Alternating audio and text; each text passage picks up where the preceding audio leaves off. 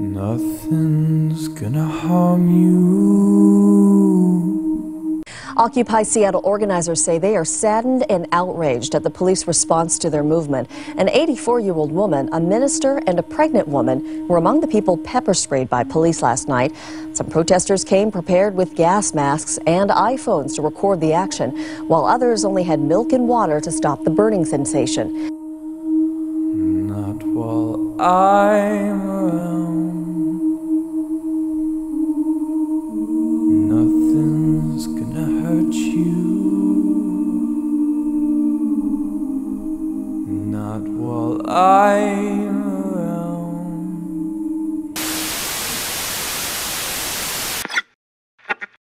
I know how the general public perceives them. I'm not stupid. I know what people think about these ideas, and I know that they meet them with a lot of skepticism, and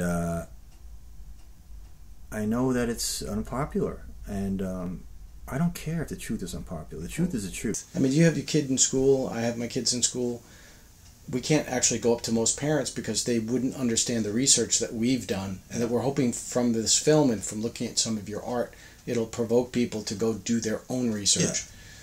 But do you feel like you're ever alone in this mix, aside from you just can't talk with people about this stuff because they just don't get it?